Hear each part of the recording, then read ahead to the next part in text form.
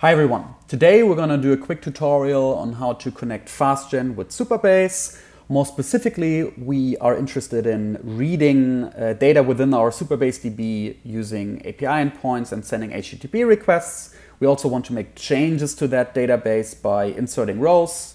And lastly, we're going to connect Supabase within the Fastgen platform to access data through SQL. So let's get into it.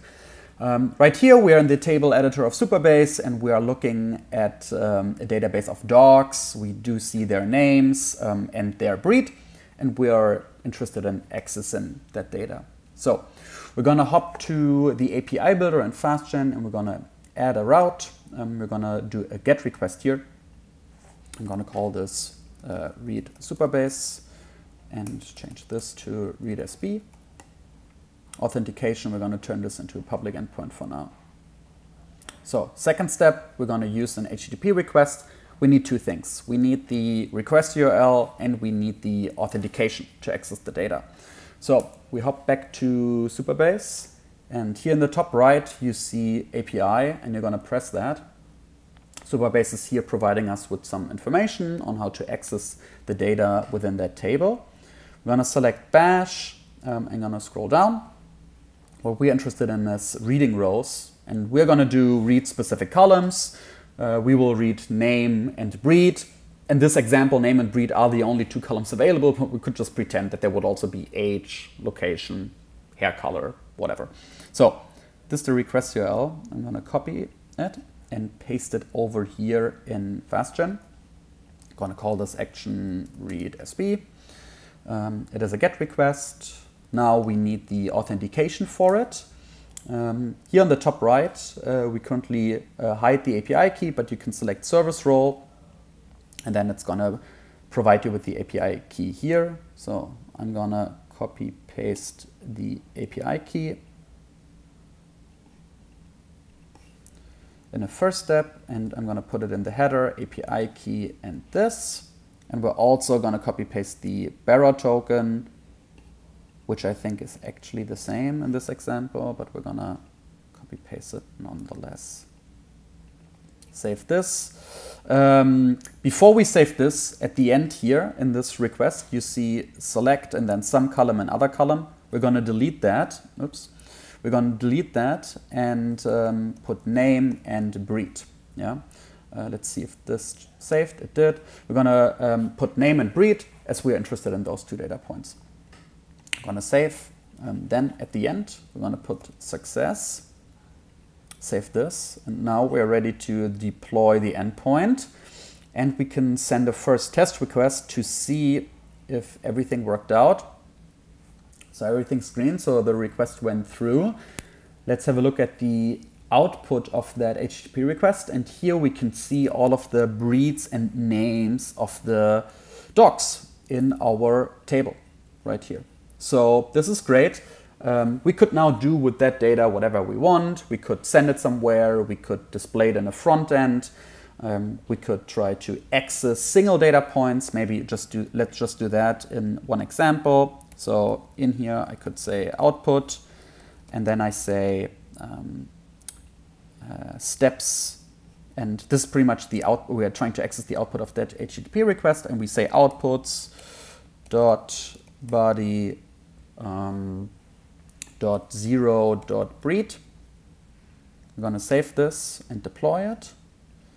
And if we now send a second request, that success should show us the breed of the first dog in this table, which is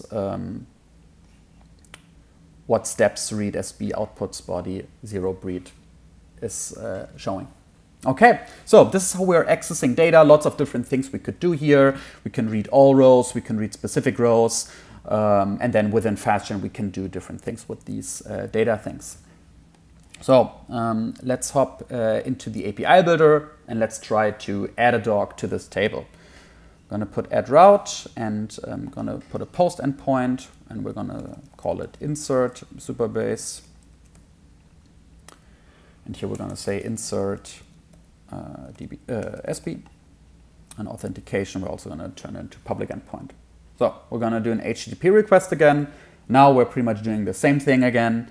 We're going to scroll down, and what we're interested in is inserting rows. And right here we see insert a row. You can also insert many rows, but we just want to insert one dog for now. So we're going to copy paste the request URL again. It's pretty much the same as before. Insert SB, but without the select at the end. Here it's going to be a post request. That's important. So going to post this. Then we're going to configure the request by setting our authentication. Once again, copy pasting the API key and copy pasting our bearer token.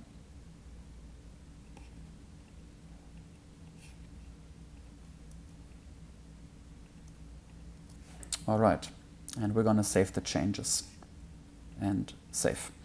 What we have to do in this HTTP request is now within the JSON content, we have to specify on what should be added. So we're going to add some JSON here, and we're going to add a name.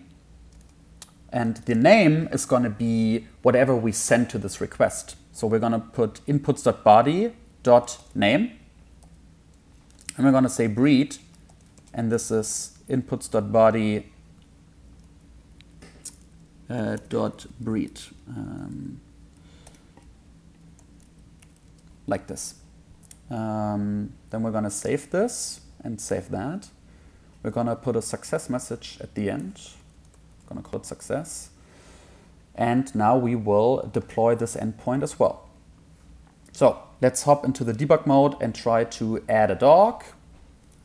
So we could say name is Sophie, and breed is Husky. And now we're going to send the test request. Everything's green, everything went through, this is great. Let's see, status code looks good. Let's look into our Supabase, and we just saw how Sophie Husky was added. And once again, what we did is we send a post request to Supabase, and in here we say the name is whatever we send to this request, and the breed is also what we're going to send it to.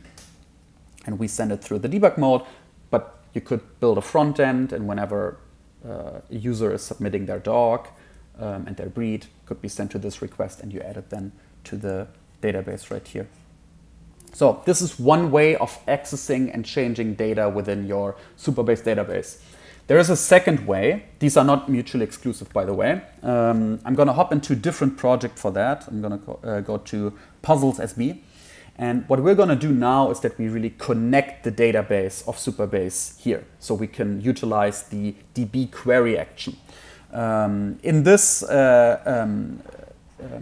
project that we just used for utilizing the HTTP request, we have our own database. So this is not connected to Supabase directly. So if we would build an API, and we would utilize the DB query action, we couldn't write SQL to make changes to this. So this is what we're going to do now in our third example, where we will hop to project settings, and then we go to external database, and now we really want to connect Supabase to the Fastgen project. So we're going to hop back to Supabase because we need the credentials. We will go to project settings, and then we go to database. And right here, connection info, it will already provide us with everything that we need. We will copy. What did we just copy? We copied the host. So host is right this. Database name is Postgres. User is also Postgres, and this is the port. Port is this. Username is that. And password, I'm just gonna generate a new one. Hit this, generate new password. Gonna copy it. Gonna enter it right here. Okay, now I will hit save. It failed to connect. Interesting. So let's do some live debugging together. Reset password. Okay.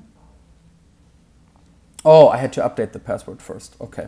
So now it should work if I try it again. Wonderful. Perfect. So saved successfully. So now Supabase is connected to our Fastgen project. We are not able currently to display the Supabase database here. So if you try to press it, it will tell you cannot view table, but we can make changes to it and we can get the data out of it.